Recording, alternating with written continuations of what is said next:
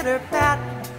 You know that happy tune is your step. You know the honors. No. Life could be It's all you.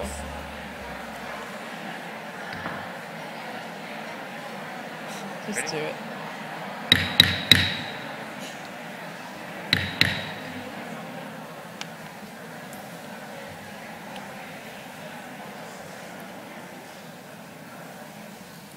Good morning, everyone. Welcome. Welcome to the Tuesday morning plenary session. Yes, it is only Tuesday, even though yesterday might have seemed like 2 to 3 days worth of sessions and meetings in one. My name is Renee Callanan. I am a chronic disease and oral health epidemiologist at the Colorado Department of Public Health and Environment. I'm also the CSTE Chronic Disease Epi Capacity Building Subcommittee Chair.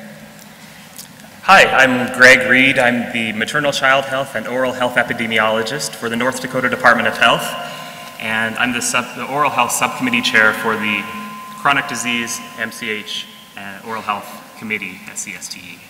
And Renee and I will be moderating this session. And Greg and I are your CSTE Executive Board candidates for the Chronic Disease, MCH, and Oral Health Chair position. The Planning Committee put together a great plenary session today. I think we have 3 great speakers. The title of the plenary session is Epidemiology, Looking and Seeing. And it is my great pleasure to introduce our first speaker, Dr. David Katz. Dr. Katz is the founding director of Yale University's Prevention Research Center. He received his BA from Dartmouth College, his MD from the Albert Einstein College of Medicine, and his MPH from the Yale University School of Public Health. He is a 2-time diplomat of the American Board of Internal Medicine, a board-certified specialist in preventive medicine, public health, and a clinical instructor in medicine at the Yale School of Medicine. Dr. Katz is known internationally for expertise in nutrition, weight management, and chronic disease prevention. He has published roughly 150 scientific articles, innumerable blogs and columns, nearly 1,000 newspaper articles, and 12 books to date, with 3 more currently in production. He is the editor-in-chief of the journal Childhood Obesity, president-elect of the American College of Lifestyle Medicine, founder and president of the nonprofit Turn the Tide Foundation, and a blogger, medical review board member for the Huffington Post. Dr. Katz remains active in patient care and directs the Integrative Medicine Center at Griffin Hospital in Derby, Connecticut. His talk today is entitled Feet, Forks, and the Fate of the Nation. Please welcome Dr. Katz.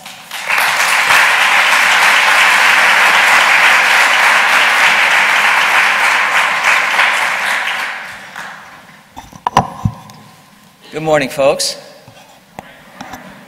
Nice to be with you. Our theme is looking and seeing. Suits me fine. Look, if we want to get out of the woods, we're going to have to see the forest through the trees. Whose woods these are? I think I know. His house is in the village, though. He will not see me stopping here to watch his woods fill up with snow. My little horse must think it queer to stop without a farmhouse near, between the woods and frozen lake, the darkest evening of the year. He gives his harness bells a shake to ask if there is some mistake.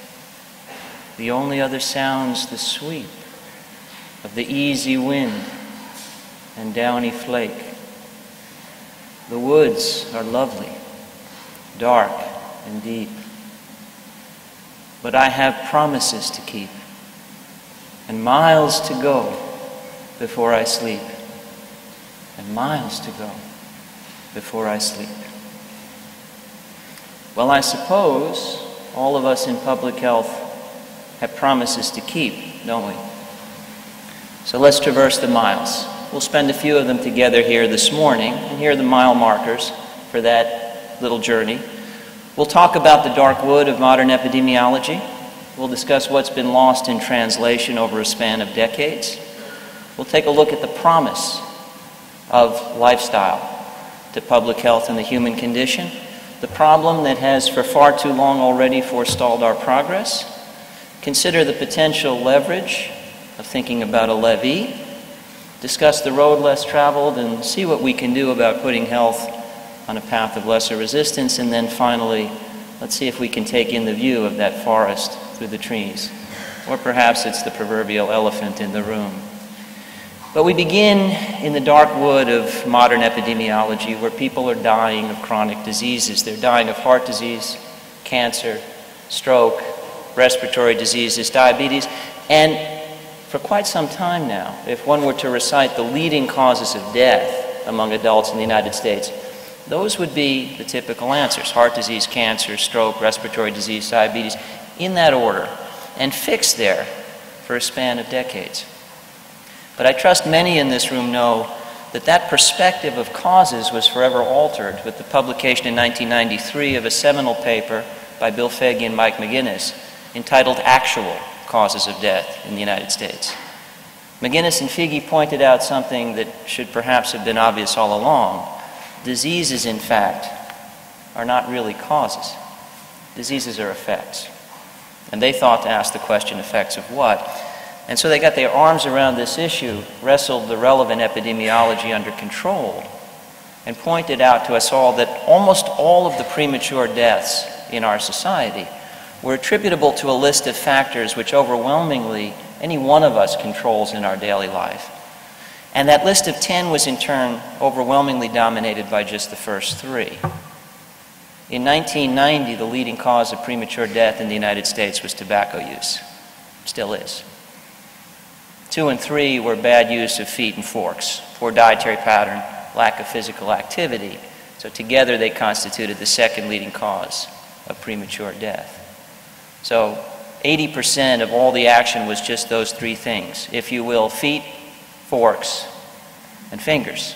The leading cause of years lost from life, and perhaps more importantly, since we're talking about chronic disease, life lost from years. This was the epidemiologic landscape in 1990, but I see a lean, hungry look in your eye. It may just be the hour of the day. But I suspect you prefer your data fresher. Not to worry, we have them. 10 years later, Ali Mokdad and others at the CDC reanalyzed this same issue, reaching substantially the same conclusion. All really that had changed over the span of a decade is that the gap between tobacco as the #1 cause of premature death and the combination of bad use of feet and forks as #2 had narrowed, for one good reason, the strides we've made against tobacco use, and one bad, deteriorating use of our feet, degenerating use of our forks, worsening epidemics of obesity and diabetes. This then was the landscape in 2000, but I know you people, you want fresher data. We've got them. 2009, Earl Ford and colleagues, again at the CDC, published results of survey research conducted among 23,000 adults in and around Potsdam, Germany. They asked these 23,000 people about 4 factors. They asked them, do you smoke, yes or no? Do you eat well, yes or no? Habitual intake of fruits, vegetables, and whole grains. Are you physically active on a regular basis, yes or no? And do you control your weight near the optimal, yes or no? And I don't have the time this morning for a full digression into this topic, but I trust this is an enlightened audience that recognizes weight is not a behavior. Right? Nobody wakes up and decides what to weigh. Weight is an outcome of some behaviors we control, like calories in and calories out, both of which are already on Ford's list, and some we don't control, like genetic polymorphisms, our ethnic heritage, and perhaps our microbiome. But I do digress back to Ford's study. They asked about 4 factors, and they went on to compare the 2 ends of the spectrum. So they compared, I don't smoke, I eat well, I'm active, my weight's fine, to I smoke, eat badly, I'm inactive, my weight is bad. These people, over the span of a lifetime, had an 80% lesser likelihood of developing any major chronic disease than these people.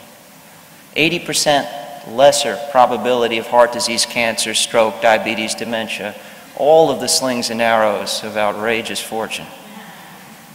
Flip the switch on any one of these behaviors from bad to good and the lifetime probability of any major chronic disease goes down 50%, but fire on all 4 cylinders.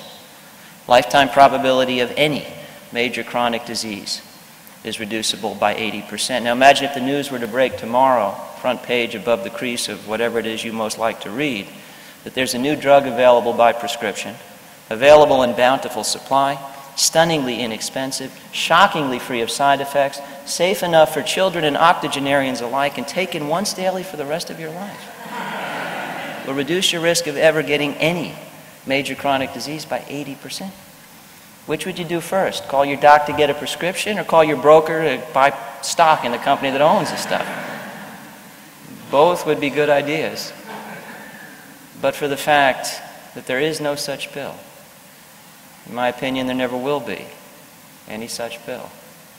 But lifestyle is exactly that medicine, and we've known about it since 1993 at least. Anyway, if you happen not to like Potsdam for some reason, or prefer your data fresher still, we have them. These findings were replicated yet again a couple years back by Kavavic et al. In a cohort study in the UK, even more recently than that here in the US by McCullough et al. In essence, what we have is a repetitive drumbeat in the peer-reviewed literature spanning these 20 years or more, telling us over and over again of the power of a very short list of lifestyle factors over nothing less than our medical destinies.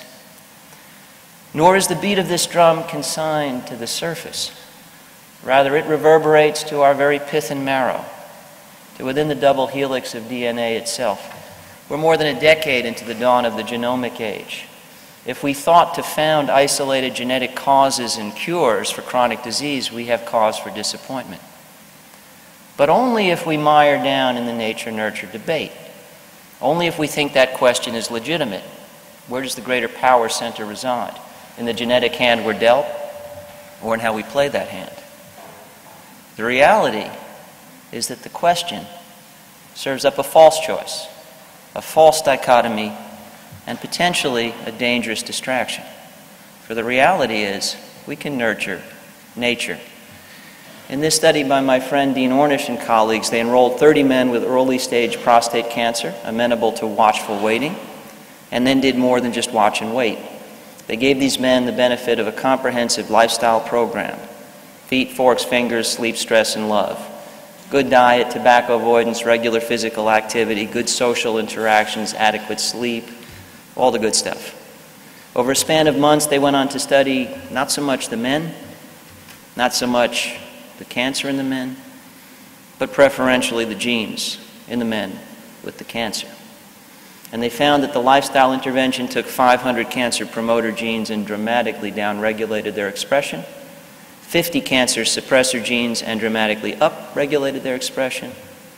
The power of lifestyle, something we all control, is such that we can refashion fate at the very level of our genes. We can, in fact, nurture even nature. Nor is this an isolated study, it's a whole branch of the literature filling up fast. So I think the case can be made as we contemplate our fate, the fate of our families, the fate of our patients, the fate of the nation. I think the case can be made that the master levers of medical destiny are nothing at the cutting edge of biomedical advance, nothing that will require a new Nobel Prize, not the tools of our trade in the corridors of hospitals. The master levers of medical destiny are feet, forks, and fingers. And you all know what Archimedes told us about a lever. Give me one long enough and I can move the whole world. Well, make no mistake, these levers are long enough, and should long since have served to move the whole world of modern epidemiology and public health to a better place. But, alas, we like to say knowledge is power. Would that it were so. The gap between what we know, indeed what we have long known, and what we do with what we know, belies that wishful thinking. Much has been lost in translation, or perhaps, from an epidemiologic perspective, much has been lost for the failure of translation, translating what we know into what we routinely do. So as we convene here this morning, we are on the nearer side of a precipice. We have the knowledge. Power waits across the divide. The promise of lifestyle to public health and the human condition. Its contribution to the fate of the nation. is the luminous promise just ahead. And the miles we must traverse if those promises are to be kept are the miles of translation. And we must walk them together, because in the end, the best defenses of the human body reside with the body politic. And of course, we cannot allow the status quo to perpetuate. We know what it looks like. Everybody's seen these maps from the CDC. This was obesity prevalence in '85. This is '95 and 2010. And of course, obesity is just a canary in the coal mine of chronic disease. So here are the diabetes trends over a similar span. And while we have been in the frying pan, we're headed for the fire. The CDC projects that by mid-century, should current trends persist, 1 in 3 of us will be diabetic, and current trends thus far are persisting. Now folks, let's look at that and let's see what it means. There are 27 million diagnosed diabetics in the US right now. 1 in 3 means over 100 million. I don't know all the politics in the room. We're public health types. I suspect we tend to lean left, and maybe we favor healthcare reform. Maybe some in the room don't. Doesn't matter. We can all acknowledge that much of the fuss was about dollars. If it were all free, nobody would give a hoot, wouldn't have had all that trouble. But here's the thing. I think the whole damn mess is moot if 100 million of us have diabetes. When 1 in 3 of this population have a chronic, potentially disabling, costly disease, there's just no way to pay that bill. The only hope is prevention. So we signed up for various missions all related to health, but we find ourselves gathered on the front lines of nothing less than Homeland Security, and hence the title of this talk, because I truly believe unless we put out the fire, unless we find our way out of the woods, see the forest through the trees, it is nothing less than the fate of the nation that hangs in the balance. And of course, the writing is on the wall for the next generation, a generation that will inherit this nation from us. Yes, 100 million of them will be diabetic, but there's worse to follow if we let that come to pass. Kids are already accumulating cardiac risk factors. When 7- and 8-year-olds get what used to be, by the way, adult onset diabetes. When I went to medical school, I learned about 2 kinds of diabetes, juvenile onset and adult onset. When we didn't like the epidemiology of it, we just changed the name. Kids are getting this now. We'll call it type 2 and make it okay. Type 2 is a euphemism for adult onset diabetes when kids get it. It's a travesty. But the story doesn't end there. 7- and 8-year-olds get adult onset diabetes. They've had it for a decade by the time they turn 17 and 18. I know a 17-year-old who had a triple coronary bypass. I shudder to think the day may dawn on our collective watch when angina is an adolescent rite of passage alongside acne. I have teenagers. Acne's bad enough. And although I've been a prophet of doom on this topic for the better part of 2 decades, even I didn't foresee a 35% increase in the rate of stroke among 5 to 14-year-olds, but that's been reported in national data, even as the rate of stroke declines among those 50 and older due to better detection and treatment of hypertension. This, then, is the dark wood. Is there a bright side? Well, in fact, there is. If we acknowledge these as the dark clouds of modern epidemiology, there is a silver lining every bit as luminous. In fact, if knowledge were power, I could say to you, we can eliminate 80% of all heart disease right now. We can eliminate 90% of all diabetes. We could eliminate 60%, or nearly so, of all cancer. I could say this to you, and I can cite peer-reviewed literature to back me up. In fact, you know what? I am saying this to you. I am citing the literature to back me up, and I'm wondering if in doing so I brought a tear to any eye or a lump to any throat. In the back, a lump, perhaps? Tearless, lumpless, insensitive bastards. I'm appalled. Or then again, maybe there's something else we need to look at and generally fail to see. These are stunning statistics, among the most stunning in the history of public health and certifiably true, but at the end of the day, they're statistics. They're dull, they're dry, they're bland, and they are anonymous. I work in public health. I've long accepted that public health is encumbered by a potentially crippling fiction. For you see, there is no public. There's just you and me and everybody else. The public is nameless. The public is faceless. The public is impossibly hard to love. And it's hard to do a difficult and arduous job in the absence of passion. So I'm going to call on you to help me find the passion by looking at the private parts of public health.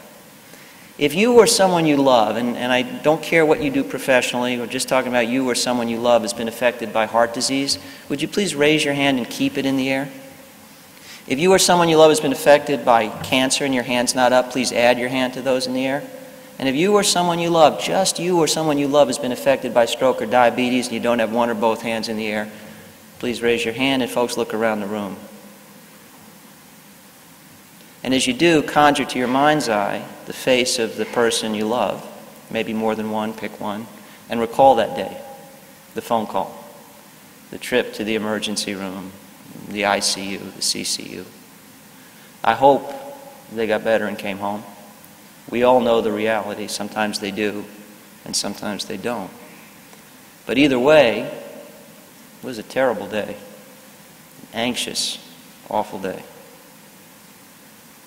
Every one of us has been through it, most of us more than once.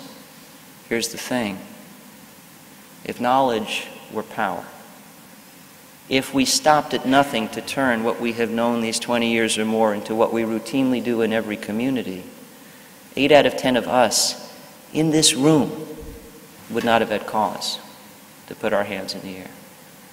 That's what the reduction by 80% of the chronic disease burden feels like. And as we look around the next bend and think about our kids and grandkids, we can bequeath to them a future in which these chronic diseases and dreadful phone calls occur ever more often at ever younger age, or in which 8 times in 10, they just don't happen. And I think the basis for all of that is passion. For when we part the veil of statistical anonymity, there is no public. The faces we see looking back at us are the faces of people we know and the faces of people we love. We've all got skin in the game, the skin of our loved ones. So, given knowledge and a clear basis for passion, what the heck? Why haven't we just gotten this job done? Eliminated 80% of all chronic disease. There must be something formidable blocking the way, and indeed I think something fairly formidable is. In essence, if you take this and you add this, inevitably you do get this. In much the same way as if you took this and added this, you would get this. And I give you my figurative trademark for the better part of 20 years, the polar bear in the Sahara. Now, I'm not here to talk about climate change. When my wife and I first put this slide together, there was no imminent threat of this actually happening to polar bears. Alas, that may also be a problem now. Barbara may address that. Otherwise, you'll have to invite Al Gore to your next conference. My point is simply, there's something wrong with this picture. Polar bears are marvels of survival, beautifully adapted to one of the Earth's harshest climates, but only adapted to that climate.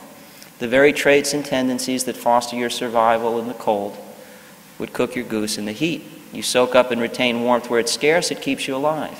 You do it under the burning sun of the Sahara in summer, you overheat. My point, of course, is we are polar bears in the Sahara. Throughout most of human history, calories were relatively scarce and hard to get, and physical activity was unavoidable. It did not require gym membership or specialized footwear. It was called survival, and everybody did it every day. We have devised a modern world in which physical activity is scarce and hard to get, and calories are unavoidable. Houston, we have a problem, and Pasadena, and Hartford, and every place else as well. I submit to you that as a species, Homo sapiens has no native defenses against caloric excess or the lure of the couch, never having needed them before. No native defenses, that is, save one: great big Homo sapien brains. Arguably, we're smarter than the average bear, and we can think our way out of this mess, but it requires an exercise in navigation. Our problem is not failure to know where there is. We know how to eliminate 80% of all chronic disease right now. Question is, can you get there from here? And in the final few minutes of a brisk talk, I want to make the case that yes, we can get there from here. And I'll switch my metaphors to do so, from the master levers of medical destiny to a levee. I like the levee metaphor for several reasons. First, what we all confront in this space is like a flood of highly processed, hyper-palatable, nutrient-dilute, energy-dense, bet you can't eat just one, glow-in-the-dark foods. A constant flow of marketing dollars encouraging us and our kids to eat the very foods that propel us toward obesity and chronic disease. Wave after wave of technological advance giving us gadgets and gizmos that do all the things muscles used to do. A great big obesogenic, morbidogenic flood. Want to contain a flood? Build a levee. Another reason I like the levee metaphor is because presumably I was invited here as some sort of expert in chronic disease prevention, obesity. And yet, during the 20-year span of my career, obesity and chronic disease have gotten, what, worse? Yeah. I suck. The only good news here is that everybody else involved in this space sucks just as much as I do. So if you work in this space, you suck too. Or maybe the problem is we just haven't stacked enough sandbags yet. So when I am feeling like I suck and the task is overwhelming, I remind myself it's a great big flood. Rome wasn't built in a day. It's hard to turn the Titanic around, all that good stuff. And on any given day, I can be part of the problem or part of the solution. And if I'm stacking sandbags, I'm part of the solution. We just have to keep at it. I'm not going to do the whole thing by myself. I'm not going to get it done in a day. But every day I want to be part of the solution. So I'll keep stacking sandbags till my back gives out. And the third reason I like the levee metaphor is we tend to be a quick fix, silver bullet, active ingredient kind of society, right? I mean, when I appear on the show of my friend Dr. Oz, I get 1,000 emails afterwards from people who saw the segment and are now convinced that's the thing, right? Of course, a week before it was a different the thing. Next week it'll be yet another the thing. I mean, it doesn't matter if you take good care of yourself in general. There's always the thing to look for. Coming up on the next episode of the Dr. Oz show, right? Well, that's a bit like putting down a sandbag and wondering if it's the thing. Are we dry yet? Well, no. It doesn't matter if it was a good sandbag. And if you say, well, that wasn't the right sandbag, I'll wait for the next one to come along. Ah, this looks like a really good one. Are we dry yet? And again, disappointment. And this would be a silly discussion, but for the fact we actually do this. My colleagues and I have done systematic reviews and meta-analyses of the obesity prevention and control literature. And we found that investigators routinely wrest failure from the jaws of success, overreaching with any one study, expecting it to do the whole job.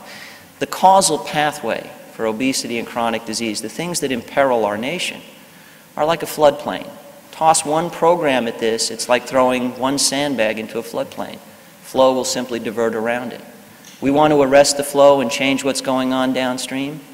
We've got a big job to do. A job to which every one of us can contribute every day. We've got to raise a levee. Now, I've been philosophical up until now. How about a few minutes of practicality? Because at this stage of my career, I am a sandbagger and proud of it. This is what I do. I aspire to nothing else. I manufacture, stack, test, and as appropriate attempt to disseminate sandbags. So let me leave you with practicalities because I'm a cautious optimist. I think we can build this thing. So here are some examples. We heard in JAMA just a few months back that 20 minutes of physical activity 5 days a week is enough to immunize high-risk kids against diabetes. 20 minutes out of a day, by the way, is 1.39% of the minutes in a day.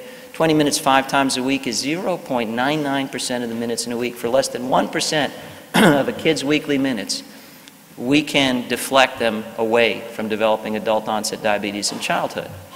Problem, though, of course, is that for a decade or more, No Child Left Behind has left all the children on their behinds as we jettison phys ed and recess from the schools. Well, I got fed up with this, but couldn't solve the problem until my son, Gabriel, inspired the solution. Now, this is a nice anecdote, but there's no time for it. Suffice to say, my wife and I have 5 kids, 4 daughters and a son. We came out of retirement at her suggestion to try one more time and see if I could make a Y chromosome.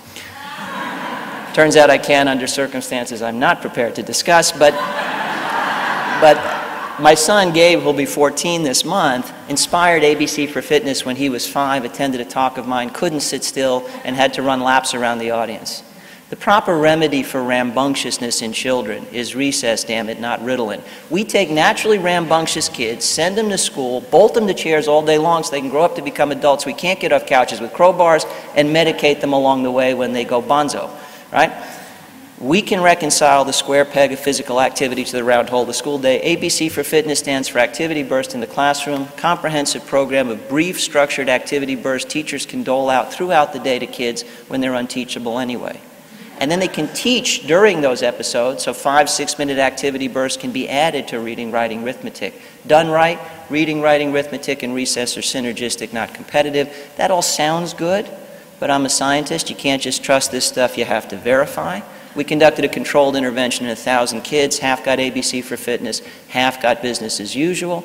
The half that got ABC for fitness had significant improvement in key measures of fitness, stable performance on standardized tests, fewer behavioral problems, and fewer were ever sent to the principal, significant reduction in all medication use, significant reduction in medication use for asthma, surprise, and a 33% reduction in medication use for ADHD. Recess, damn it, not Ritalin for rambunctiousness in kids. It started as a rant, it's now a data-driven rant, and it's part of a bigger story.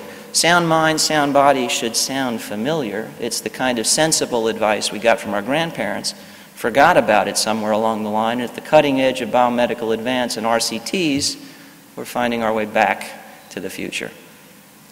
We have a program like this for adults called ABE for fitness, Help Yourself. These are free, by the way, freely available to all. ABE is a library of videos online. This is for adults in the workplace. Do brief structured activity bursts at your desk throughout the day. Get 30 minutes of physical activity on those days you don't have time for the gym. Free and available to all with internet access. We have a sandbag on the nutrition side for kids. I trust there are Michael Pollan fans in the room by a show of hands. Yay. Okay, eat food, not too much, mostly plants. Great advice, but you're standing in the bread aisle of a supermarket. How does it help? Here's one that does. The shorter the ingredient list, the better. It's a translation of Pollan. It's just actionable where the rubber hits the road. Nutrition Detectives is a free DVD available in English and Spanish.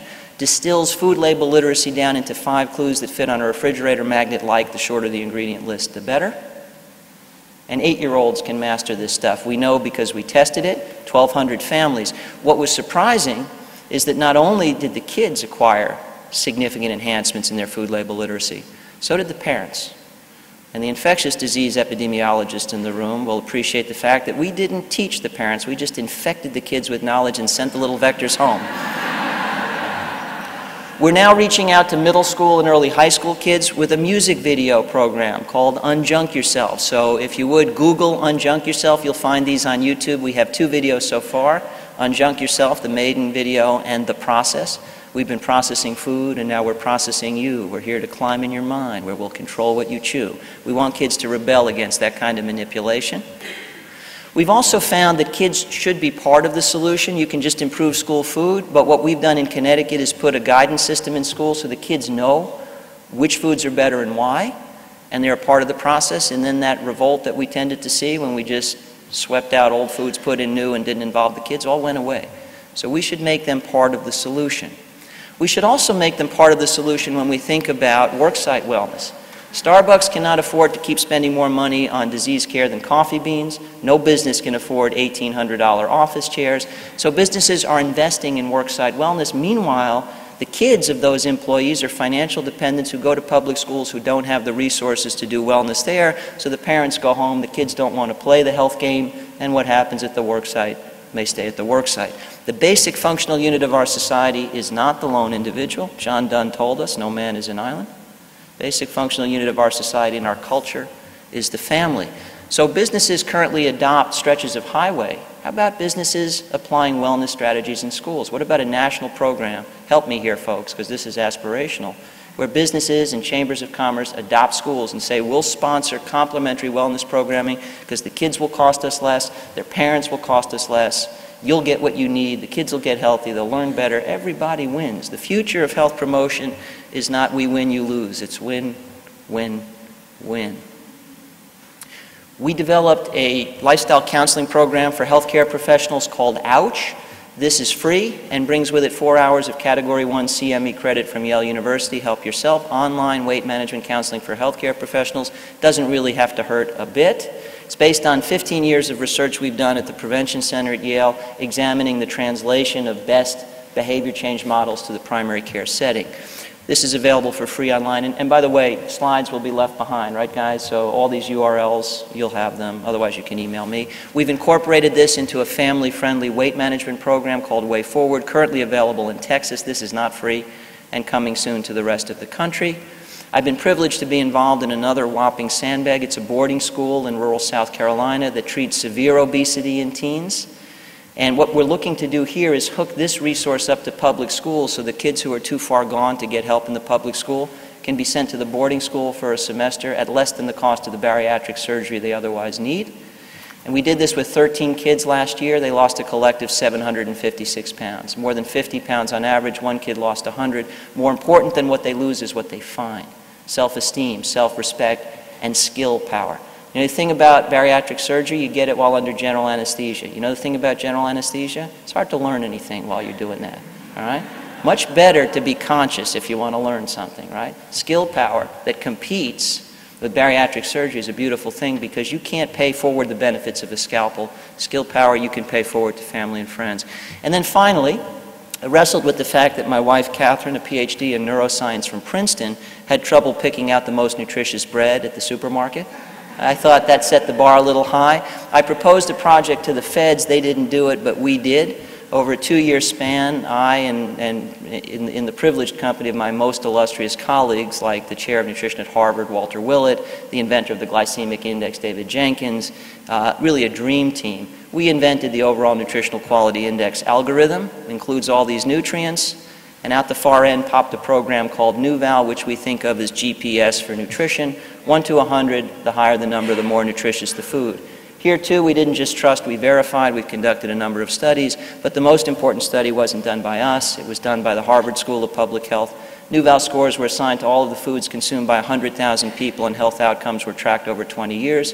The higher the average score of their foods, the lower their rate of cardiovascular disease, the lower the rate of diabetes, the lower their BMI, and the lower the rate of premature death from any cause. We can help people get to better diets and better health, one well-informed choice at a time, and we can help one person at a time. Sally Galvin shops in a supermarket that has NuVal. That's all she did. And over 18 months, lost 115 pounds. There are many stories just like hers. One of the many virtues of more nutritious foods is they fill us up on fewer calories. This is currently in about 1,700 supermarkets coast to coast. So we're reaching about 30 million people. It's a good sandbag, but it's not yet the whole levy by any means. It is to some extent an urban legend that more nutritious food costs more. We've studied that. Sometimes it does, but a bigger problem is that very often people can't identify the more nutritious food that doesn't cost more. And finally, as I talk about the levy and bring this talk to a close, and apologies that it's both brisk and compressed, I have a dream. I call the dream fingertips, both because my aspirations are all about putting empowering programming right at people's fingertips, but also because it's an acronym. Financial incentives and nutritional guidance in educational and retail settings, taking it to the people in the street. And I trust you will agree that is a kick-ass acronym. And the idea here is that we currently spend $100 billion in tax money to underwrite SNAP to help poor people get poor food and go to poor health. We then spend a ton more money through Medicaid to pay the cost of that poor health. Who in this scenario wins exactly, right? What if instead we used a system that scored 100,000 foods, 1 to 100, correlates with health outcomes, as a meter to attach financial incentives, so the higher the score of a food in any given category, the less it costs. Buy a food in the bottom quartile, your dollar's worth $1. Buy a food in the next quartile, your dollar's worth $1.25. Top quartile, it's worth $2. It costs a lot less to incentivize healthy food than to pay for coronary bypass and bariatric surgery. And if this works in the public sector, why not the private sector? Why not deals between private insurance companies and supermarkets where they offer the financial incentive to use the system in the store because when your clients eat better, they cost us less. Everybody can win. These are some of the sandbags in the levy. I'm describing my own not because they're the best, I just know them best. I'm in the company of many excellent sandbaggers, and we've got more sandbags on the assembly line back at the shop. For far too long, we have left health on the road less traveled. What we'd like to do is put it on a path of lesser resistance. Frankly, I think that's possible. I think we can fulfill the promise. But we can only traverse the miles and get out of the woods if we see the big picture, if we see the forest through the trees, or if you will, the elephant in the room. It was 6 men of Indostan, to learning much inclined, who went to see the elephant, though all of them were blind, that each by observation might satisfy his mind. The first approached the elephant, and happening to fall against his broad and sturdy side, at once began to bawl, "God bless me, but the elephant is very like a wall."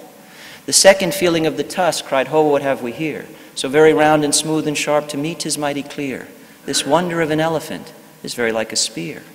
The third approached the animal, and happening to take the squirming trunk within his hands, thus boldly up and spake, "I see," quoth he, "the elephant is very like a snake."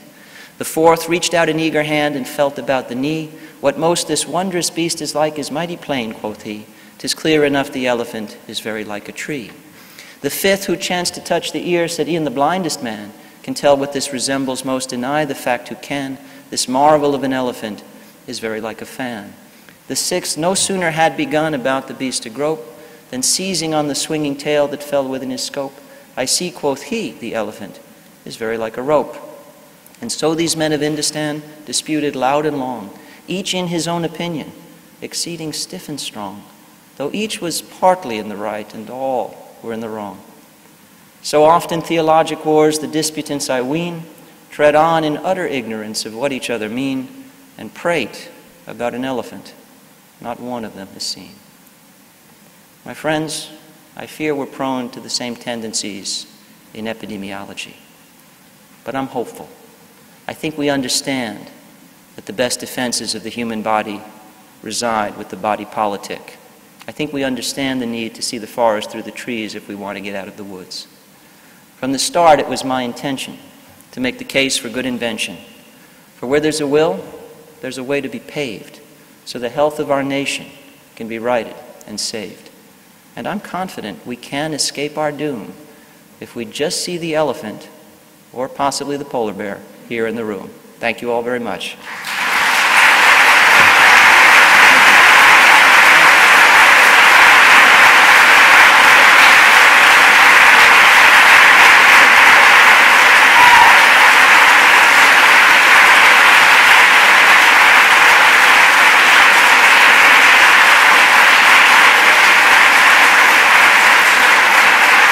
We'd like to really thank Dr. Katz for his time. We'll hold questions till the end of this meeting due to time.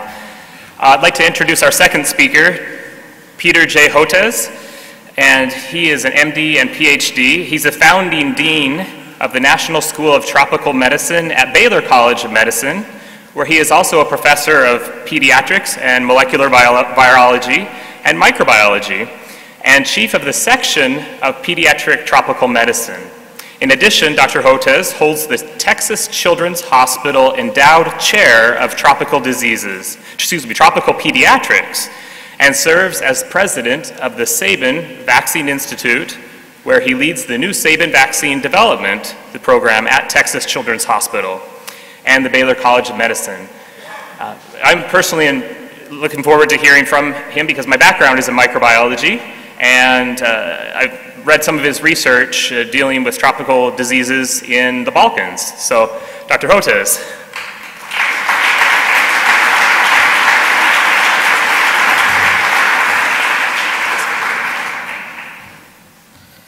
Thank you very much for that very generous introduction.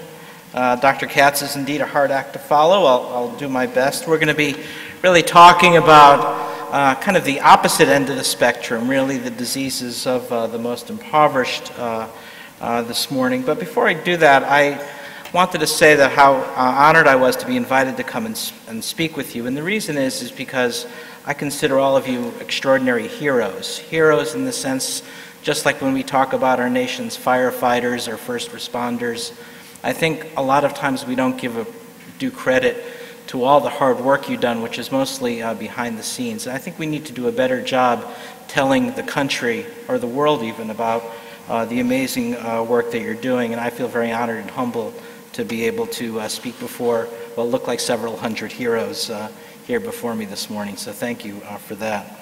We're going to be talking about this group over here, kind of the the 180-degree opposite of what David was speaking about, a group sometimes referred to about the bottom billion, meaning the 1.3 billion people in the world who live on nothing, who live below the World Bank poverty figure of $1.25 a day, who really live on no money. And I've written a book now on these diseases that almost exclusively affect the bottom billion. It's a book called Forgotten People, Forgotten Diseases. My wife likes to call it the Forgotten Book on Forgotten People with Forgotten Diseases. But it's as only a wife could, right? But it's now gone into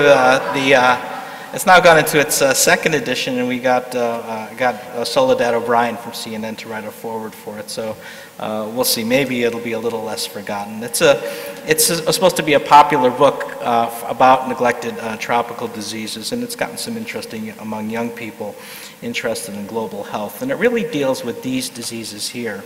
A group that we coined the term in 2004-2005, the NTDs, the neglected tropical diseases. The original list had 13. The World Health Organization has now expanded it to 17.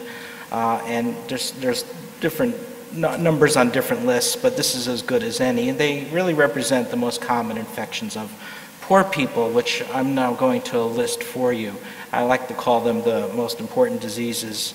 I wouldn't say to this group you've never heard of, because you have, but the most important diseases you probably don't think about very often during your day. So they include this one, ascariasis, intestinal roundworm infection, affecting 800 million people in the world, like this little boy on the right with the large distended abdomen, who's also stunted for height and weight and does poorly on tests of IQ and cognition, and we'll come back to that. 700 million people with hookworm infection. A lot of these are wormy diseases, 600 million people with whipworm, so you see that already adds up to more than 1.3 billion, so people are polyparasitized. They have multiple diseases at the same time. 400 million people with schistosomes in their vasculature, 100 million people with filarial worms in their genitals and lymphatics, foodborne trematode infections, dengue, river blindness, trachoma, leishmaniasis, Chagas disease, Bruley ulcer, leprosy, and sleeping sickness. I have that term, the biblical diseases, on the lower right. That's to refer to the fact that these are just the opposite of emerging infections, right? These have been around forever. You can find descriptions of these in the Bible, in the Talmud, the writings of Hippocrates, Egyptian papyri. And there's been now a new study that's come out that we helped participate in that just was published at the end of 2012. It's being called the Human Genome Project of Global Health. I think that's probably a bit of an embellishment, but it's led by Chris Murray at the Institute for Health Metrics and Evaluation at the University of Washington, Seattle, and it's supported by the Bill and Melinda Gates Foundation. And it's a very useful study, especially for the diseases that I've just been talking about, because most of those diseases I listed for you are not killer diseases. People are not dying from these diseases, yet it's causing an enormous amount of disability. And what's nice about this Global Burden of Disease Study 2010, which what it did was actually come up with a metric to look at disease burden for all 291 diseases and injuries in 21 regions, is yes, it did look at death, but it also looked at something else. So the major metric it used was the DALY, the Disability Adjusted Life Year, which stands for the number of years of life lost from premature death, which is what YLL stands for, but also the years of life lost through disability, YLDs. And this is, so our diseases, the neglected tropical diseases, do not come out very high in death, but a lot of DALYs. And I'd encourage you to look at the study, because it really pioneers the use of color graphics to project a lot of complicated and detailed data. So for instance, on the lower right, these are one of the panels is men, one of the panels is women, age on the x-axis, DALYs on the y-axis, using different color coding to look at whether it's cancer or heart disease. And you can learn a lot very, very quickly. Now, in our diseases that I mentioned, they're mostly not killer diseases. And so what I'm showing you here is from that study, all of those 17 diseases, with the blue the number of years of life lost through disability, whereas the red, years of life lost from premature death. And you can see with a couple of exceptions, such as dengue or rabies or sleeping sickness, almost all of our diseases are disablers, they're not killers. So that confirmed more or less what we first thought. So let me give you some examples of why these diseases are so important. So this is a study that we helped with a few years back. It's looking at age class here, 0 to 3, 4 to 7, 8 to 12, and this is prevalence, the percentage of these children who are infected either with Ascaris worms, trichuris worms, or hookworm. And you can see that looking at the yellow, the Ascaris, essentially 100% of the kids in this village of Paquila in Guatemala are infected with Ascaris worms, almost as many with trichuris or hookworm. And the point being that we can repeat this study in any rural village in Guatemala, any rural village in Belize, Honduras, Nicaragua, El Salvador, Panama, and southern Mexico. We can do this in Brazil or Venezuela, take it to Southeast Asia, in Cambodia, Vietnam, Laos, and Thailand, do it in South Asia and India and Bangladesh or sub-Saharan Africa, and then go to the big countries, DR Congo, Nigeria, Sudan. And this is what we find over and over again. 100% of the world's children are infected with these intestinal worms, Ascaris, trichuris, and hookworm. And so we've been actively studying this disease, and one of the observations that we've come up with is that children have more worms than adults. And what I'm showing you is a graph where you're looking at age on the x-axis, number of worms on the y-axis. And you can see that in these endemic villages through all those countries I just mentioned, there's a peak of worminess in the life of an individual between the ages of 5 and 15. So you get this little girl in Paraguay on the left there, and on the bottom there are the worms from that one child after expelling the worms from deworming. By the way, anybody want to throw up their hand? I'll ask the question to the group. Anybody know why children have more worms than adults? Anybody want to make a guess? Yes? Lack of what? Lack of immunity? That's a good hypothesis. Any others? What's that? Eating dirt? Yeah, poor hygiene. So it's actually a trick question. I have no idea. These are neglected tropical diseases, right? So the most common infections of children, we don't even know why children have more worms than adults. And look at what they do. They're not killing, but I'm showing you this bar graph here. We're looking at negative, very light, moderate, heavy infections. And then, I'm sorry, I don't have a mouse here that points. And on the y-axis is loss of IQ, loss of intelligence. Worms make you stupid. Why is that? Anybody want to make a venture a guess? Why do worms reduce your intelligence? Someone says nutrition. That's my guess too. We have no idea either. So the leading cause of intellectual disability in the world, there's not a single published paper on the mechanism. And they not only reduce intellectual development, they also reduce physical growth. So this is a growth curve that you would see in any pediatrician's office, age on the x-axis, weight on the y-axis. And you can see the growth is basically flat until we intervene to get rid of the worms. And then there's catch-up growth. What is very interesting is in addition to worms making you stupid and preventing you from growing, now the economists have gone in and showed that chronic hookworm infection results in a 40% reduction in future wage earnings. So these diseases then, and this is a very important point, not only occur in the setting of poverty, but they're a stealth cause of poverty. They actually prevent people from gaining money and escaping the poverty trap, escaping the bottom billion. Now the other thing that the Global Burden of Disease study has done is, and this is coming right from Chris Murray at the Institute for Health Metrics, and as I said, it's a fabulous study to look at, is he looked at change over time. He looked at 1990, compared the DALYs, disability adjusted life years lost, between 1990 and 2010, and basically came up with the number that it's been constant, that the amount of suffering in the world hasn't changed very much. But what his group is saying is that there has been a change in the sense that there has been a rise in the number of DALYs lost from NCDs, non-communicable diseases. Basically all of the diseases that Dr. Katz just eloquently spoke about, that there's been a rise around 30% in DALYs from NCDs, but with a commensurate decrease in going from in the communicable diseases. So that while the amount of suffering has changed, there's a rise in NCDs and a decrease in infection. And a lot of the argument is boiled around the big, large, middle-income countries, that now you have McDonald's and Kentucky Fried Chicken, and now people in India and Indonesia and China are getting fat and happy and getting diabetes and everything else. We've pushed back a little bit on that, saying that it's really ignored a hidden burden of disease result that people are attributing to non-communicable diseases, NCDs, that are actually caused by neglected tropical diseases. Remember, these neglected tropical diseases are chronic, they're infections, but they don't behave like infections we ordinarily think about. They're a chronic condition lasting the life of the individual quite commonly. And remember, these are not rare conditions. Everybody's got them who live in poverty. So this is a paper in anticipation of what the Institute for Health Metrics is going to come out with together with Abdullah Dar at the University of Toronto. We wrote that there's a blurring between neglected tropical diseases and non-communicable diseases. And let me give you an example. So let's take schistosomiasis in sub-Saharan Africa.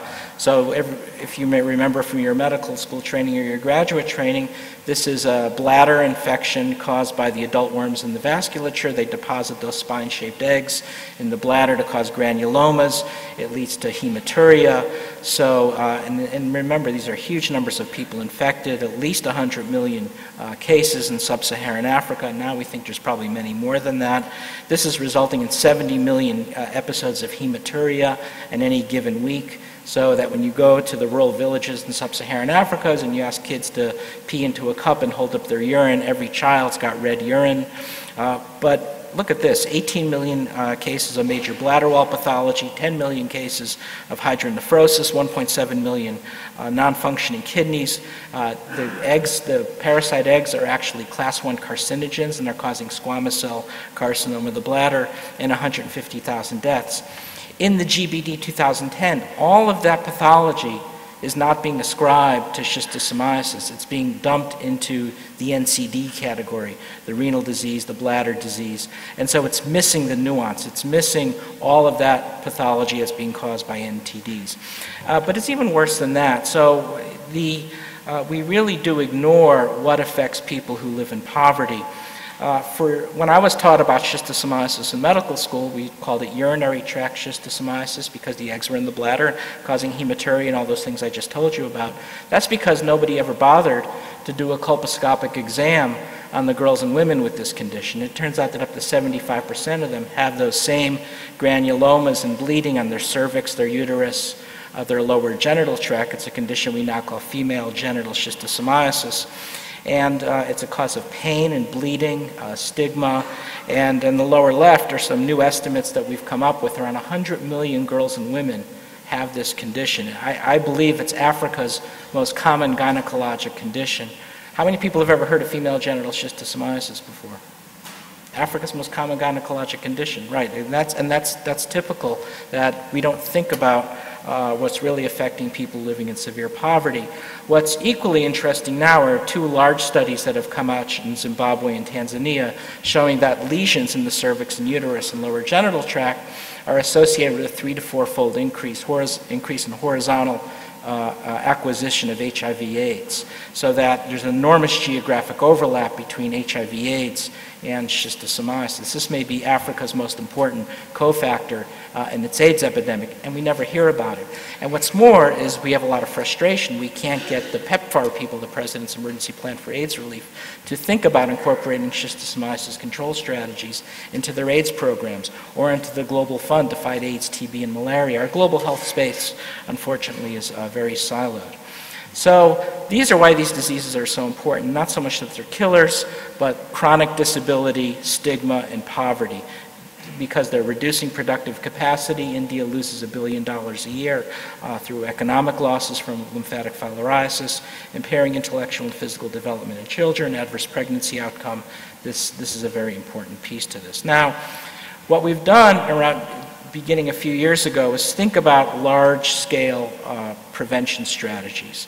And one of the major approaches that I want to tell you about now is through this process of mass drug administration. That is, going into a disease endemic area using either a very inexpensive medicine or a medicine that's been donated by one of the large pharmaceutical companies and blanketing that whole population at the same time without necessarily trying to establish a diagnosis, just knowing what the prevalence is in the community, and doing that because the medicines are so cheap and they have such a good safety profile. So I'll give you an example. In the lower left here is lymphatic filariasis, elephantiasis in the South Pacific Islands. We've now been able to eliminate this through mass drug administration using diethyl carbamazine citrate. So not many people know about it, but we've now eliminated the global community has eliminated lymphatic filariasis in more than 20 countries through this process of mass drug administration. The drug originally cost 0.4 cents a tablet, cheap enough, but now the Japanese company Eisai is donating it free of charge. We can't use DEC in sub-Saharan Africa, so instead ivermectin is used, otherwise known as Mectizan, developed by Merck and Company, and it's being used for mass drug administration to control, or in some cases eliminate, lymphatic filariasis as well as river blindness in sub-Saharan Africa, and this has been scaled up through widespread use of ivermectin now, which is being donated by Merck and Company. And I noticed I saw Richard Besser here before from ABC, and Richard has been one of the real good guys in helping to get the word out about the power of this mass drug administration. So Merck and Company is donating ivermectin. On the right, the CEO of Pfizer said, well, damn it, if the CEO of Merck's going to donate something, I better donate something too. And he donates Zithromax. Any of you who are practicing physicians know that I can't imagine how many scripts you wrote for Zithromax last week, but it works great for upper respiratory infections, otitis media, strep throat. Pfizer makes $1 gazillion on it. It also works for mass administration of trachoma. We've also seen great successes in praziquantel for schistosomiasis. One of the things that we did was to look at this whole space and say it's wonderful that these things are happening, but it's been highly inefficient because many of these populations are polyparasitized. So we looked at the world from the standpoint of where these neglected tropical diseases are and noticed that if you look at the 7 or 8 most common NTDs, ascariasis, trichuriasis, hookworm infection, schistosomiasis, lymphatic filariasis, onchocerciasis, trachoma, and foodborne trematode infections, which are causing disability-adjusted life years as high as HIV/AIDS, you can see that they cluster. So you go to a place like Sudan, and you find all 7 neglected tropical diseases. So what we did was to look at that and say, well, we can make this a lot more efficient if we would combine these medicines in a package that we call the Rapid Impact Package, which we costed out could be administered for 50 cents a person per year, because it's once a year, sometimes twice a year. Great safety profile. You can use teachers, you can use community health distributors to deliver the medicines. So we wrote these papers in 2005 and 2006 on this concept of the Rapid Impact Package. Now, I'm not trained professionally in policy and advocacy, so I didn't really know how to do it other than simply writing the papers and just being as shrill as I possibly could be. And it worked. And it worked because one of the things I didn't know at the time was we were working in Washington, D.C. at this time, 2004, 2005. And this was a rare window period when Republicans actually spoke to Democrats and Democrats actually spoke to Republicans. So we were able to work with President Clinton and the Bush administration, and you get people like in the middle there, Sam Brownback. Anyone know who Sam Brownback is? Yes? The governor of Kansas. What's his political views? That's right, a little bit to the right of Attila the Hun. And then we have on the lower left there, Senator Leahy. Anybody from Vermont here? Yes, and Senator Leahy's political views? A little bit to the left of Karl Marx, right. And so we were able, what was great was we were able to get these guys to work together to appropriate the funds, and we did this through USAID. And now we're up to $89 million a year, which may not sound like a lot in today's money, but remember, 50 cents a person per year. We've gotten now 250 million people through this USAID program on treatment. And now, and the idea is they're national programs of mass drug administration. The UK government has also stepped up now and is supporting several additional countries. We're having a lot of frustration getting beyond the US and the UK. For instance, what about China, right? China's investing billions of dollars in sub-Saharan Africa. What are they doing for neglected tropical diseases? That's right, zero. So how do we get the Chinese and the other large G20 countries to get involved? We're actually now started to raise some of this money privately through what's called an END fund, an Ending Neglected Disease Fund that's based in London, and it was provided, we got some initial seed funding from a private investment group called Legatum in London, and now we're trying to raise some of this money privately. And we're trying to engage the celebrity community.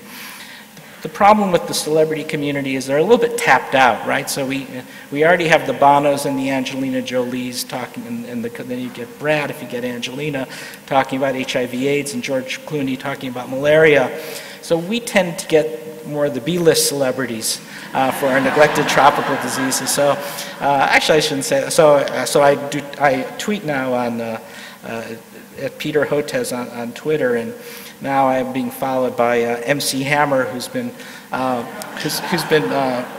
retweeting my things, and then I got Paula Abdul to retweet. So I'm thinking now of creating this niche of the one-hit wonders of the '80s.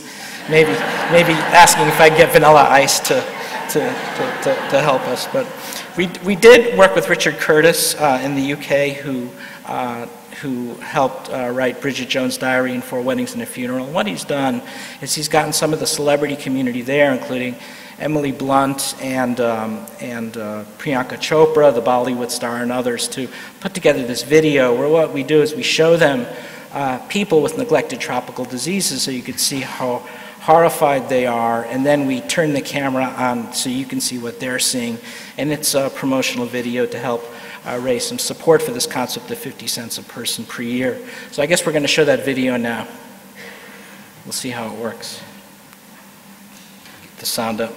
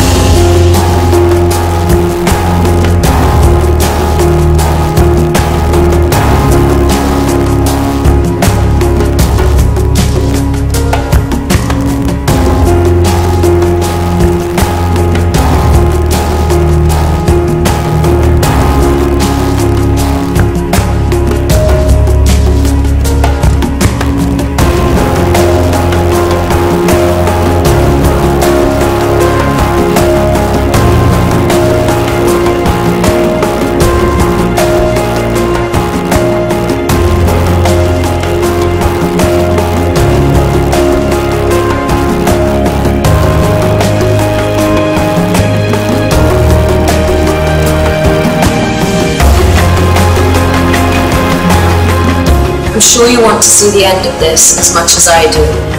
The great news is that we can. All it takes is a simple packet of pills. All it costs is 50 cents. To treat and protect a child for a whole year against all 7 of these diseases. What's even more amazing is that if we all join in, we can see the end of all of them by 2020. Join in and be part of something huge by liking N7 on Facebook, making a small donation and spreading the word by telling all your friends. Together, we can see the end.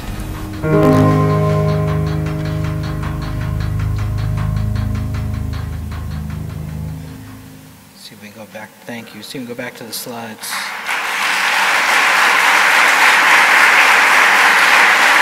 Thank you. So This is often not as easy as it sounds. So what I'm doing is showing you a map of sub-Saharan Africa, where schistosomiasis is in the red, and you can see Africa looks like a big donut with this big hole where some large countries are. What's going on there? Is it because there's no schistosomiasis there? So what are those countries?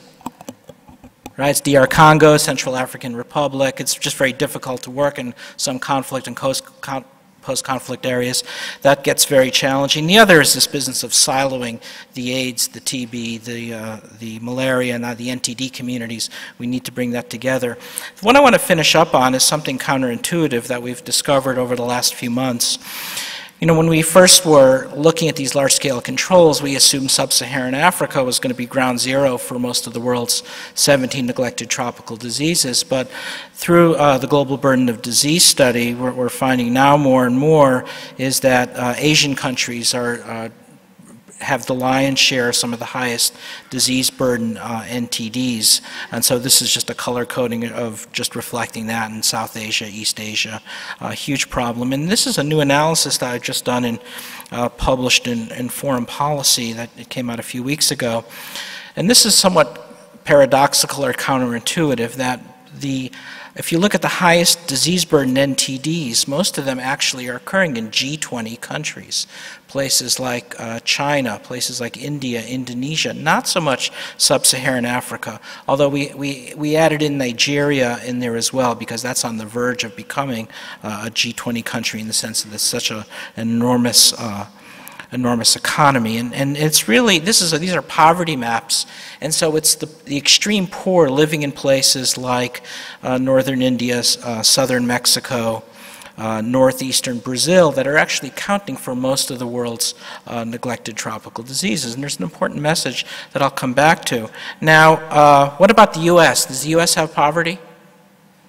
So how much poverty do we have? Well, we had to go through it. So there are 46 million Americans who live below the poverty line. Now, I wouldn't say for a minute that poverty line is equivalent to Indonesia, much less Nigeria, but it's the last two numbers that concern me a lot, which is that 20 million people live in extreme poverty, meaning a standard deviation below the poverty line. And now the University of Michigan Center for Poverty has come up with new numbers saying that 4 to 5 million Americans live on less than $2 a day. So the first time to my knowledge, we're talking using the same metric that we'd used to talking about any of the countries we've just been talking about and applying it to the United States. And just like southern Mexico has a north-south divide, so does the United States. It's the southern states that have most of the poverty in this country, and the state of Texas actually has the largest number of people living in poverty. 1 in 5 Texans lives below the poverty line. So what we did, and one of the reasons why our National School of Tropical Medicine is based in Houston, is in the last couple of years we've turned that global health lens inward on the southern part of the United States, and in finding quite a large number of Americans affected by neglected tropical diseases.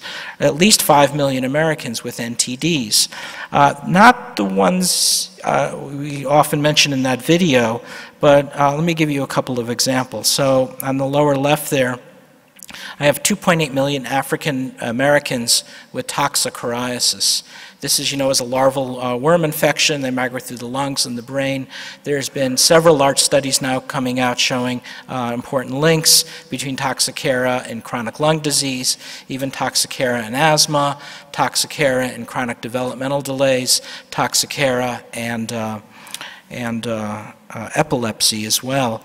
2.8 million African Americans are seropositive for this disease, mostly African Americans living in extreme poverty. The CDC has estimates to suggest around 300,000 Americans with Chagas disease. Other numbers have put those numbers up as high as 1 million. On the upper right is a map showing a risk map for Chagas disease in Texas. So we have 1 in 10 dogs now that are infected with Trypanosoma cruzi that cause Chagas disease. Undoubtedly, a large number of these individuals are coming in across the border from Mexico and El Salvador, but the dogs aren't coming in across the border from Mexico and El Salvador. So we clearly have a transmission there.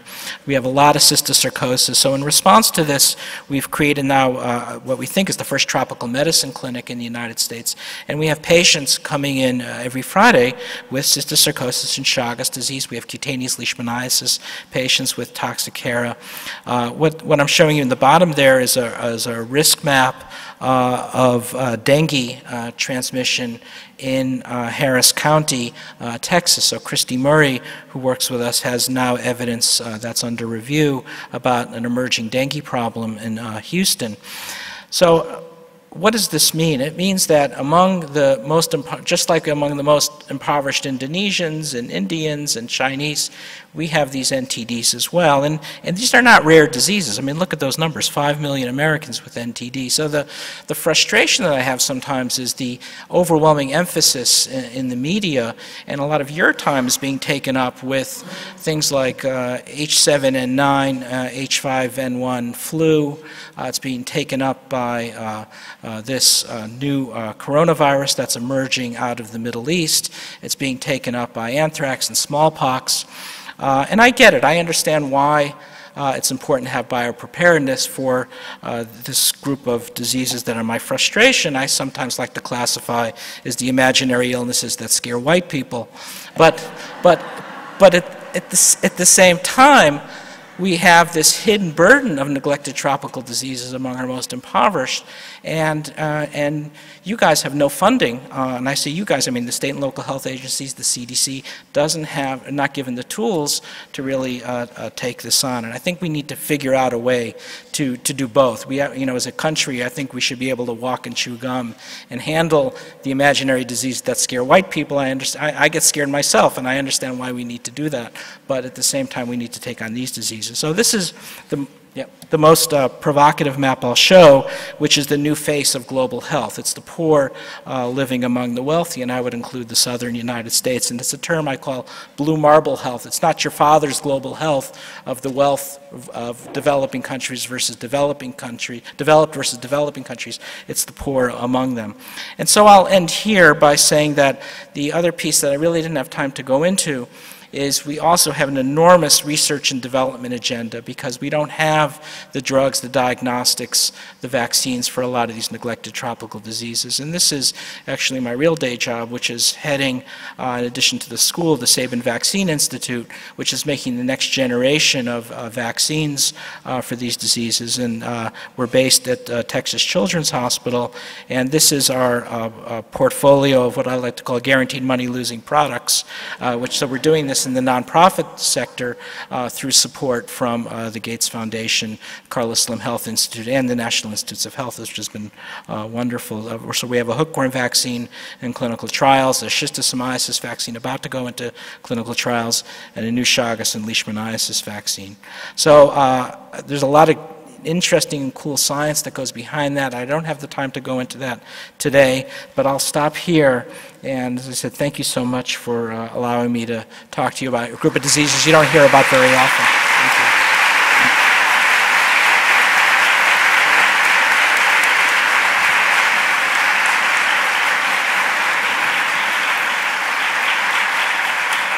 Thank you, Dr. Hotez. If you check the time, you'll see that we will be going over 10 o'clock, so I apologize for that. But let's move right on to the final speaker. Dr. Barbara Natterson-Horowitz is a professor of medicine in the UCLA Division of Cardiology at the David Geffen School of Medicine at UCLA, director of imaging for the UCLA Cardiac Arrhythmia Center, director of the Zoobiquity Research Initiative at UCLA, and co-director of the UCLA Evolutionary Medicine Program. In addition to her expertise in cardiology, she is also a psychiatrist. Dr. Natterson-Horowitz completed her psychiatry residency and served as chief resident at the UCLA Neuropsychiatric Institute. She combines her training in psychiatry and cardiology to focus on the relationship between psychological states and heart disease. She also serves as a cardiovascular consultant to the LA Zoo as a member of its medical advisory board. Dr. Natterson-Horowitz completed her undergraduate studies at Harvard College and received her master's degree from Harvard University. She received her medical degree from the University of California at San Francisco. Please welcome Dr. Natterson-Horowitz.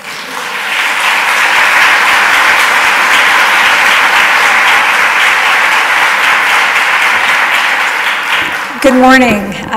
I'm really delighted to be here and especially pleased and honored to have followed Dr. Katz and Dr. Hotez's speeches, which were really remarkable and very powerful. Well, my story is a little bit different, and I'm just going to go ahead and share with you how this all started. Well, 10 years ago, I was a pretty typical academic cardiologist here at UCLA. I was an attending physician in the cardiac care unit, teaching medical students and house officers. I was director of imaging for our arrhythmia center, so I was doing a lot of cardiac ultrasound guidance for atrial fibrillation ablations. And then something happened that changed my career, my perspective.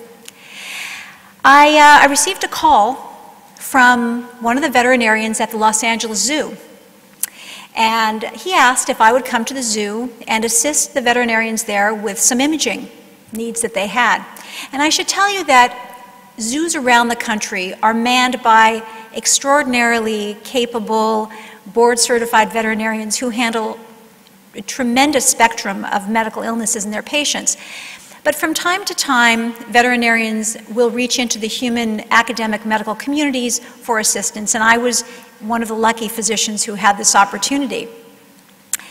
Well, what this call did for me was to open my eyes up to a parallel universe of spontaneously occurring illness in non-human animals.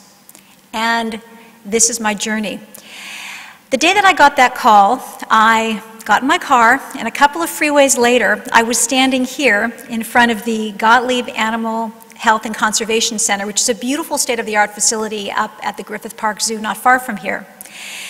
And my first patient I had an opportunity to image was, well, let me just take for a second. I had the chance to rule out an aortic dissection on a gorilla, assess a macaw for a heart murmur. I was asked to rule out constrictive pericarditis on a sea lion. A tapir, one day a mountain tapir, had a lower extremity edema, and they wanted to make sure that there wasn't a cardiovascular component to that. There was a condor that had a poorly functioning right ventricle and an incompetent tricuspid valve that needed an assessment. And in this picture, I'm actually listening to the heart of a lion after a collaborative procedure involving veterinarians and physicians, where we drained her pericardial sac of about 700 cc's of serosanguinous fluid. Now, during this period, when I was being called occasionally to go to the zoo, most of the time I was taking care of my human patients at UCLA. But I started thinking more and more about the connection between animal and human health. At that time, if you had asked me, what is the connection between the health of animals and humans, I would have pointed to zoonoses. And that probably would have been the end of my answer. But as I was going to the zoo and listening to the veterinarians on rounds, I was hearing them discuss congestive heart failure in a gorilla, or leukemia in a rhinoceros, and even compulsive disorders in a bear. And so I began wondering, how significant is the overlap between the diseases of animals and humans? Moreover, what do veterinarians know that we physicians don't know? And why has there been such a gap between our fields? Well, I began lecturing on something called One Health, which has been a growing movement to bring the fields of public health, human medicine, and veterinary medicine closer together. And I spoke about the important role of animals, both domestic and wild animals, as sentinels for human illness. I talked about the important role that animals played in the life cycle of certain diseases that are important to human illness. And of course, I spoke about what has become a very important theme in the One Health movement, which is recognition that the majority of the emerging infections that will affect human populations are coming from the animal reservoir. But even as I was discussing these infectious disease concerns to medical students at UCLA and around the country, I found that physicians were interested in this subject of animal-human health at that point exclusively as an infectious disease or a public health concern. But because I was experiencing these broadened concerns, the cancer, the heart disease, the psychiatric illnesses, through my work with the veterinarians, I became intrigued with expanding this perspective. So I developed a rubric which came out of a very simple methodology. If I saw a condition in a human patient in my work at UCLA, I looked for it in the veterinary literature. And I asked, do animals get breast cancer? What about prostate cancer? Could an animal get sudden cardiac death? Diabetes? Crohn's disease and other inflammatory bowel diseases? What about hypertension or arthritis? Dysmenorrhea or sexually transmitted diseases? And of course, the answer to every one of those questions is yes. I should tell you that I have now given this talk to many veterinary schools and at many medical schools, and the response to this slide is very different. When I show this slide to groups of veterinarians and the yeses come floating up, they nod their heads. Yes, of course, this is what they do. But when I show this slide to groups of physicians and medical students, the response is very different. There's noise, sometimes laughter. For the most part, this is news to physicians. We have, over the past 50 to 100 years, become as a profession disengaged from our colleagues on the other side of the species divide. My father's a physician, and he tells me that when he went to medical school, they had a course in comparative physiology and comparative pathology. But he is turning 90 this year. And so sometime between when he went to medical school and I went to medical school, this comparative perspective has dropped out of the curriculum. And as a result, we physicians have lost an extraordinarily important perspective. Well, let me tell you about one of the first patients I had an opportunity to image. I was called by one of the vets about a chimp who had woken up with a facial droop. Now, as you know, when a human patient wakes up with an asymmetrical face, we can get concerned about a stroke. And one of the procedures that we do to assess the nature of the stroke is we do an echocardiogram or an transesophageal echo, which is an internal echocardiogram, to look for a cardiac source for an embolus. And that's what they wanted me to do on this chimp. On this day, I came, there was my patient, she was sedated and intubated. I put the probe in her mouth, slid it down the esophagus. I turned around, and this is what I saw. A 4-chambered beating heart. And that first time that I saw the chimpanzee's heart, I was surprised. And then I was surprised that I was surprised. Because after all, I mean, I knew we shared a common ancestor with the common chimpanzee only about 5 to 7 million years ago. And I knew that we humans shared the vast majority of our genome with chimpanzees and in fact with the other great apes. But what I was surprised about that day was more than the physiological similarity. It was in fact the pathophysiology. Unfortunately, the slide I don't think is working. Because what I was looking at was not just a 4-chambered beating heart in a chimpanzee and a human, but what you may have noticed in that picture, if you're a cardiologist, perhaps there aren't any here today, but there were blood clots in the right atrium that were moving quickly and flashing around in the RA. And there was an infiltrative disease of the chimpanzee's heart. This chimpanzee had a form of restrictive cardiomyopathy that I had taken care of for 20 years in human patients. It's a form of cardiovascular disease that I simply never thought about in terms of other animals spontaneously that they might develop. And so I began thinking about other important cardiovascular conditions. And I asked, what about, let's say, aortic dissection? So aortic dissection, as you know, is an important human condition. It affects tens of thousands of Americans every year. It has taken the life of many prominent people, Lucille Ball, more recently John Ritter, the comedian, Albert Einstein. But it also, I didn't know until this project started, is a leading cause of death among adult male gorillas in captivity. And the story behind why that might be is interesting. I then looked at breast cancer. And by the way, I should say that this project, as this was going on, had to do with, when I began thinking about these connections and exploring them, I decided that what I needed to do is to really think about how I could bring this information together in a way that I could present to other physicians and then in a more public way. And this actually culminated in a book that I wrote about the connection between animal and human health. And so this talk is sort of based on the chapters as I moved through. Well, one of the most interesting points to me, and I was noticing this with the veterinarians I was dealing with, was how much cancer there was in the veterinary community and how much of an issue it was for them, both companion animal veterinarians, zoo veterinarians, and even some wildlife veterinarians. I asked the question about breast cancer first because I learned first from the zoo veterinarians that breast cancer is a significant problem for the felids, for the big cats. Lions, tigers, and actually specifically jaguars in captivity have a pretty high incidence of both breast and ovarian carcinoma. And it turns out there are groups of animals, including some domestic dogs, that have a BRCA1 mutation that predisposes them to both breast and ovarian cancer. And as I mentioned, there are jaguars whose breast cancer is probably also connected to a BRCA1 mutation. And these kinds of connections, as I was doing my research, really amazed me for a variety of reasons, just how it was just interesting because I'd never thought about it before.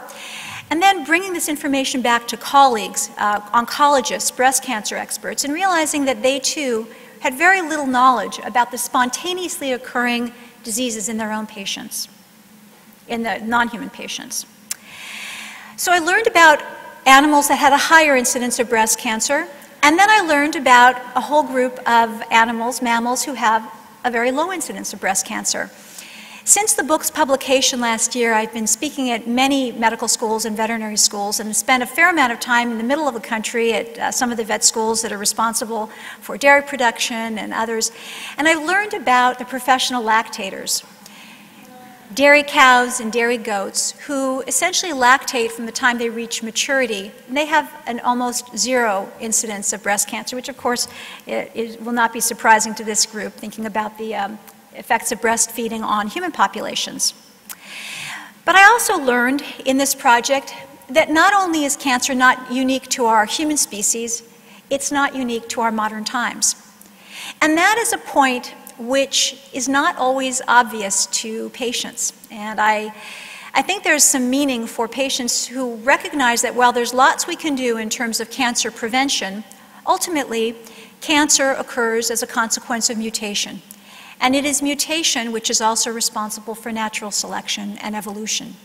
So while we do plenty of things to amplify our risk of cancer, there is actually evidence of cancer long before we humans began interfering with our environment and practicing bad habits. And so this chapter on cancer ultimately included both contemporary comparative cancers and also historical paleopathology or paleooncology perspective.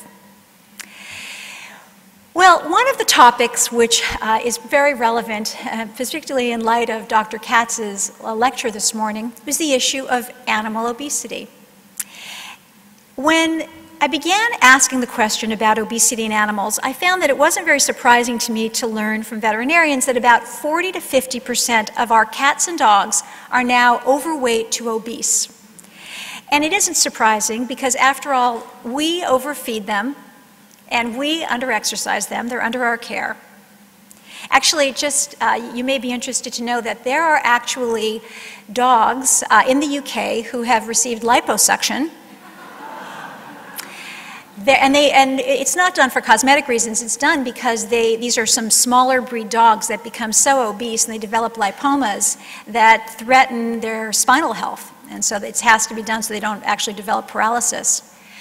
There is actually a diet pill that is marketed right now for dogs in the US, which is an appetite suppressant. And there's such a significant problem with obesity among felines that there is now a diet that's recommended by some veterinarians, which is a low carbohydrate, high protein diet for the obese feline called, of course, the Atkins diet.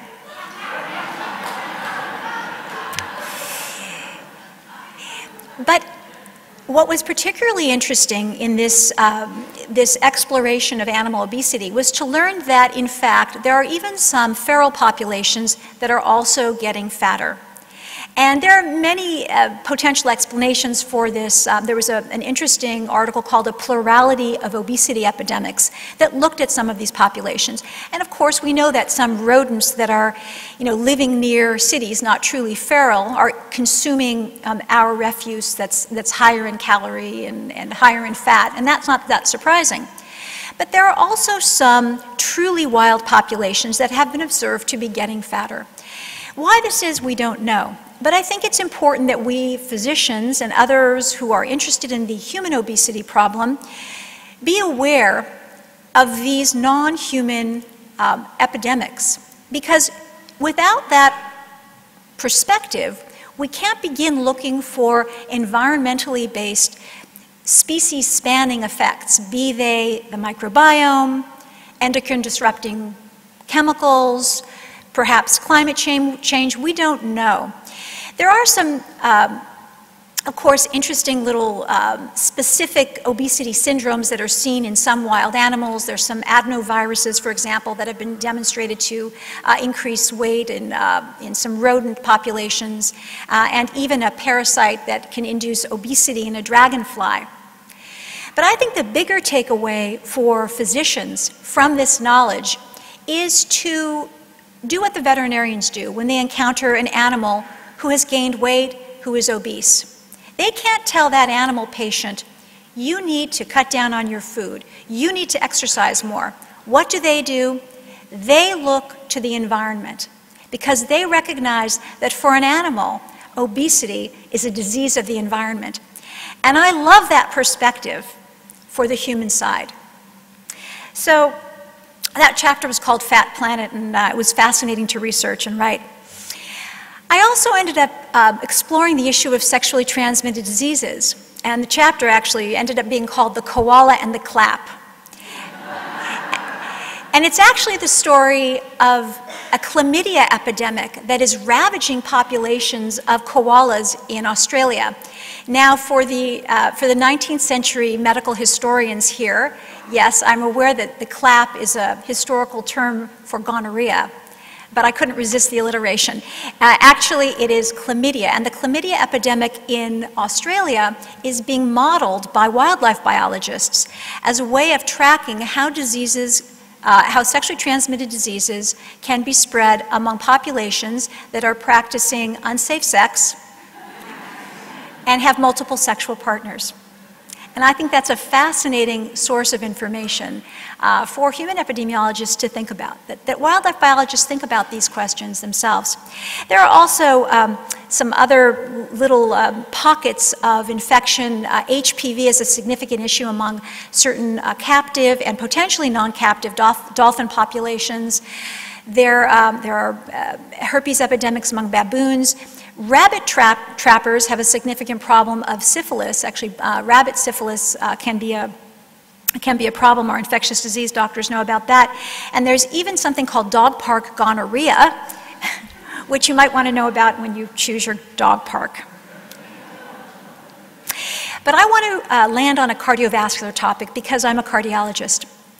One day I was asked to image a tamarin at the LA Zoo. Tamarins are adorable little monkeys. They live at the top of the rainforest, of the canopy of the rainforest in Central and South America. And there were a group of tamarin who had developed heart failure. And the veterinarians wondered if I could do an echocardiogram on some of them to see if there were early signs of heart failure and if we could intervene with beta blockers and ACE inhibitors, much in the way we would do with human patients. On the day that I got to the zoo, this little tamarin was being sedated, and she was getting very sleepy in a little plexiglass box that they had her in. So I moved closer to her, and I crouched down, and I looked into her eyes, the way that I would look into the eyes of a human patient in whom I was trying to create a trust bond. But as I got closer and stared at her and said, "Oh, you're so cute, little Spitzenbuben," which was her name, the veterinarian put his hand on my shoulder and sternly said to me, "Please step back, you're scaring her. You're going to give her capture myopathy." And I did as I was told. The procedure went on, everything went fine. But when I got home that night, I Googled capture myopathy. And I learned that animals, when they are really scared, when they are typically being chased, when they're being restrained, presumably when they believe they're experiencing a pre-predation moment, their bodies are flooded with catecholamines, with adrenaline, which then results in some acute myopathic changes and sometimes acute cardiomyopathy, which sometimes can lead to death. Now, when I heard that, it immediately reminded me of a more recently characterized human cardiovascular condition, something called the broken heart syndrome, or Takotsubo cardiomyopathy. Around the year 2000, cardiologists began describing in the human literature patients who, when they had experienced extreme emotions, when they witnessed a loved one dying, or if there was a case reported in a woman who had been left at the altar, or a middle-aged man who lost his life savings with the roll of a dice. Those kinds of monumental, catastrophic, negative experiences resulted in acute heart failure and sometimes, infrequently, but sometimes death. And I knew that, and of course, this was published here out of UCLA, Harbor UCLA, about a year after the last major earthquake that we experienced, the Northridge earthquake. You can see that January the 17th, 1994, the number of heart attack-related deaths relative to the same date, 93, 92, and 91. And just as a sideline, I should tell you that among human beings, it doesn't take a natural disaster or a terrorist attack to induce this effect. There was a case of a World Cup semi-final match in the late 1990s between England and Argentina. And both countries, because of the Falkland Islands War, there's a lot of antipathy, and it was kind of national rivalry. And the game was determined by a sudden death penalty kick. And the British kicker kicked the ball. The Argentinian jumped up. He caught the ball. And all around England, and by the way, just imagine for a moment the sort of let's say the epidemiology of the vital signs. Imagine pubs in Buenos Aires and pubs in London. People, their eyes riveted to the television screen, their blood pressures elevating, their heart rates, their autonomic nervous systems highly, highly reactive. And then the Argentinian grabs the ball. In England, this is a picture from a pub. This is from the field, the coach and the kicker. You can feel the autonomics. And the British Medical Journal published an article about a year after the game that there was a 25% increase in hospital admission heart attacks for 48 hours following the game's conclusion, and a 30% increase in cardiac deaths in the 3 days after the game's conclusion. So this effect is powerful. But there are many questions that remain unanswered. Like, why does this emotionally triggered sudden cardiac death occur when it does? And what are the environmental factors that could act as triggers? And why are some individuals more susceptible than others? But as I learned that animals, from monkeys to shorebirds to ungulates to hoofed animals to rabbits, could experience fear-induced sudden death, I began wondering what we human cardiologists might learn if we broadened our perspective and recognized that these diseases, which we assume to be uniquely human, have this perspective. Might we be able to develop a phylogeny for sudden death? Those kinds of questions. And furthermore, might we be able to get into a more evolutionarily based question, why has this response survived? Well, I want to move quickly to just another area that I explored in the book, which I was particularly interested in because before I trained as an internist and a cardiologist, I had trained as a psychiatrist. I asked the question, do animals get mental illness? And applying the same methodology, if I saw it in a human patient, I looked for it in an animal, I asked, could an animal develop compulsive disorders? What about separation anxiety? Could an animal develop an eating disorder? What about a psychosis, like hallucinations? What about self-injury? Could an animal ever get intoxicated or high? What about post-traumatic stress disorder? And it turns out the answer to every one of these questions is yes. Now, I don't have much time here to share too much more about this. I'm going to give you a couple of little examples of the kind of mental illnesses I learned about in animals. But I host a conference now, it's called the Zoobiquity Conference, where I bring together academic veterinarians and academic physicians to discuss the shared diseases of animals and humans. We've had two of them, the third is going to be in November in Manhattan. And we're going to be discussing breast cancer, some infectious diseases, some forms of heart disease, but we're also going to be looking at self-injury, anxiety disorder, eating disorders in a comparative way. So if you're interested, you can look at the Zoobiquity website for that. Well, one of the most important psychiatric conditions that veterinarians deal with, and I should tell you that there is a field of veterinary medicine where there are boards. It's a subspecialty of veterinary medicine called veterinary behavioral medicine, and they deal with a tremendous amount of separation anxiety. By the way, how many people here have an animal, have ever had a dog, a cat, a horse or a bird that you believe has had what you would consider to be a behavioral disturbance or a psychiatric disturbance? The follow-up question that I sometimes ask, and I ask this particularly when I'm giving a lecture to groups of psychiatrists, is how many people have thought about putting their dogs on, or cats, or birds, or horses on a psychotropic medication? Yeah, a lot of doctors admit to prescribing for their pets, which I don't advocate, but it's an interesting little finding. Yeah, so separation anxiety is a very significant issue in a number of breeds of dogs, characterized by symptoms which are very similar to what human patients with separation anxiety exhibit. And there's some interesting work that's being done looking at parallels between the canine separation anxiety and human separation anxiety.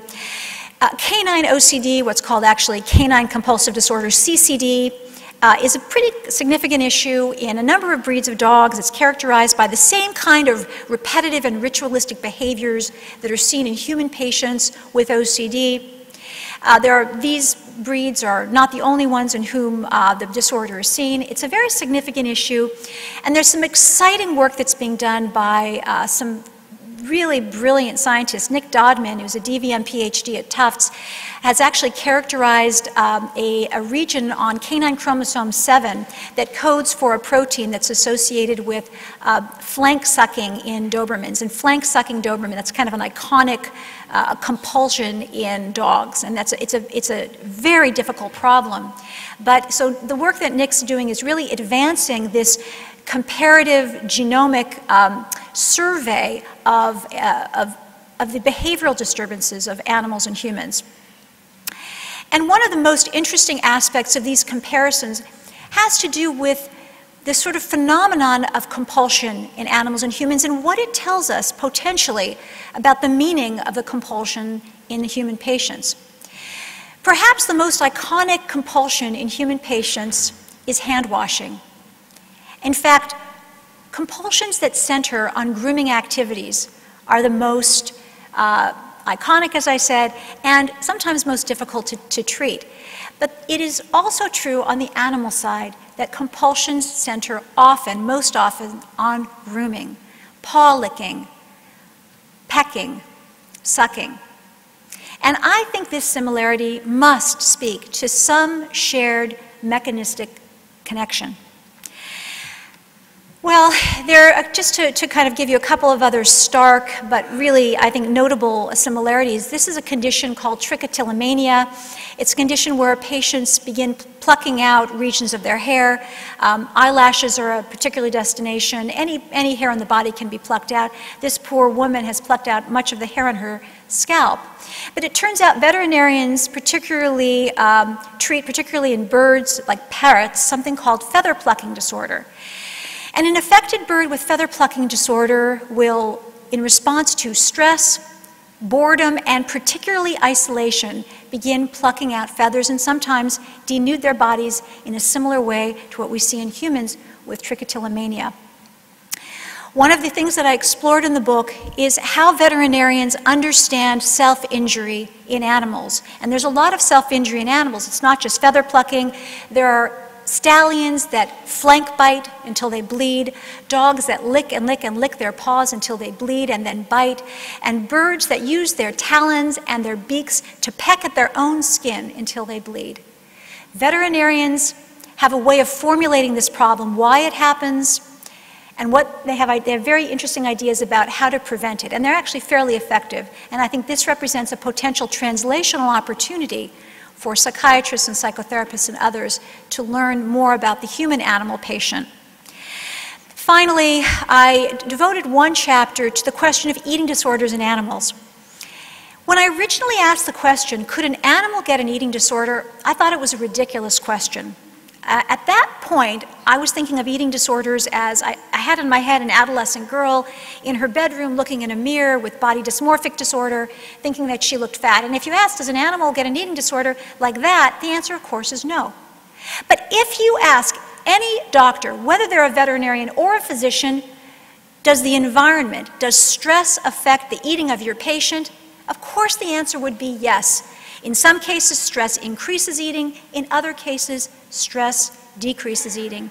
And in fact, I learned through my research that veterinarians are aware of all kinds of eating disorders in animals.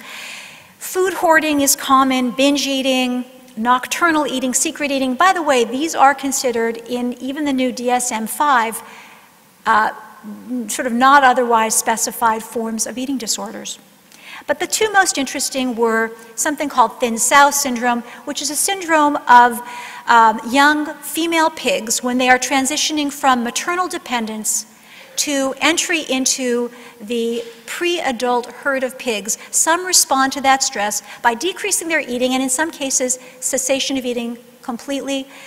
They stop going into heat, in what I believe is a parallel with the case of some human anorexic nervosa patients who stop having their periods. There are changes in hypothalamic function in their hair. Some of them go on to starve themselves to death.